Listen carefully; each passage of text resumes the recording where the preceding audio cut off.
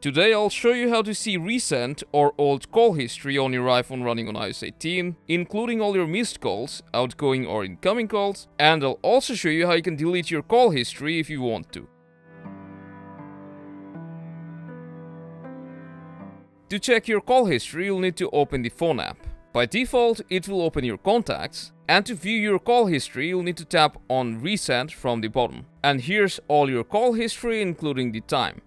If you just want to see your missed calls, just tap on Missed from the top. And if you scroll down on your call history, you'll be able to see even your older call histories and none of them will be deleted. So if you wish to clear your call history, you can do it one by one by sliding left. Or if you want to clear all your call history, slide left on one entry, then tap on Clear from the top and hit Clear All Recent. And that's how you can view your call histories on your iPhone running on iOS 18. If this was helpful, make sure to give us a like and subscribe for more.